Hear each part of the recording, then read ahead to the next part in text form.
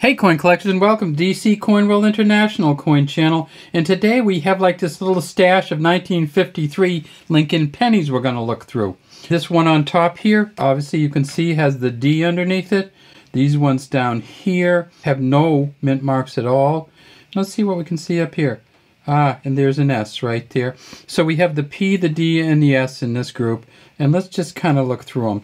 Let's start with the S. In 1953, the San Francisco Mint made generally circulating coins. In other words, business strikes were made at the S Mint or the San Francisco Mint. And they made a lot of them. They made 181.8 million. There were mint sets and there were uncirculated mint sets in 1953. And here's the weird thing. If you want to get the most collectible one, get the uncirculated mint set.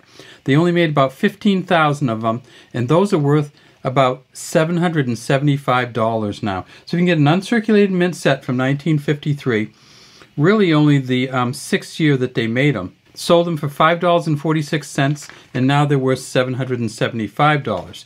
Now, if you're going to look for the proof set, they made those too, but they made quite a few more. They made 128.8 thousand, sold them for $210, now they're worth about $200. So they're still expensive, but they're nowhere near the $700 of the uncirculated set.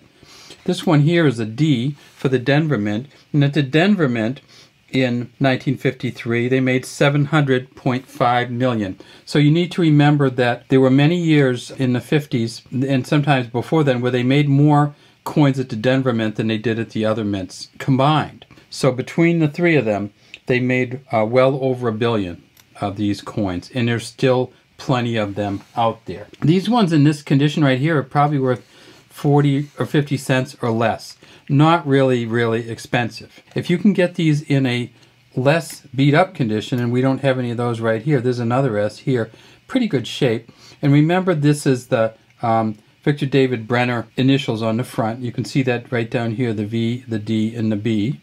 Let's see if we can see it on one of these other ones even a little bit better. Yeah, right down there, the V, the D, the B. Victor David Brenner did the front of these in 1909 and also did the back of these. And on the back it says E Pluribus Unum, 1 cent, United States of America. And here these are ears of, they call them ears of wheat, essentially the grain part of the wheat, which we use to make, you know, bread and stuff made of wheat. If you can get the Philadelphia Mint, let's see if we can find a Philadelphia here.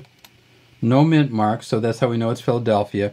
In a red MS-67, one of them sold for $14,000 in 2014. So these are real expensive coins if they're in really, really good condition. If you can get the San Francisco Mint in an MS-67 red, you're going to be talking about $3,000 to $4,000 that it sold for in 2014, probably worth more than that now. And then if you can get the Denver Mint in an MS-67 red, one of them sold for $7,500 in 2007.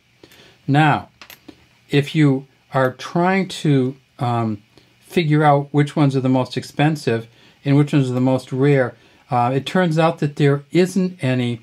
PCGS may have seen one MS-68, but it's really unclear to me that they've evaluated it or it's for sale anywhere. So these coins in an MS-67 or maybe 67 plus, that's about as good as they get. Mint State 67. There aren't many 68s around. One of the things that was interesting about 1953, of course, is that's the first year that Queen Elizabeth was the Queen of England. And so there's a special United Kingdom coin that comes out in 1953. And then here's one from, I just wanted to show you this. This is actually a 3-pence coin. So you see it says Elizabeth II, Dea Gratia, Regina, FD, Defender of the Faith. This is a Mary Gillick portrait. And if we go to the back of this, we can see that it is a 3 in pence. Has the crowned portcullis, or that gate with the spikes that they drive down. And this coin was made from 1953 on. This one I think is from the 60s, maybe the last year they made these for general circulation, 1967. The United States did have a 3-penny coin at one point, but I've never seen one, and I'd sure like to get one. So anyways, let's get back to this. So this is the kind of condition a lot of times you'll see these in. It's a 1953D. You can get one of these for 10 or 15 cents sometimes if you're really lucky. And this, like right here, you know, we don't clean them, and it's really bad to clean them, and they will be absolutely valueless to most collectors if you clean them.